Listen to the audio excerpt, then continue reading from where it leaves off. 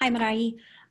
This first recording is Whirligig. I've decided to record it at 1:45 on the metronome, which is probably the fastest we'd ever play it in class. We might not even get this fast, and it's this one.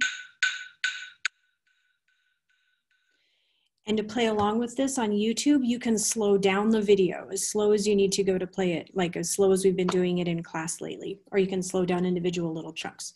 But that's how fast I'm going to go. I'm also going to go ahead and do, when I get to the DSL coda, I'm going to go back to the beginning and play to the coda sign and then skip to the end. So we'll practice that a lot more in class too, but that's why it's going to seem to jump around. All right, here we go.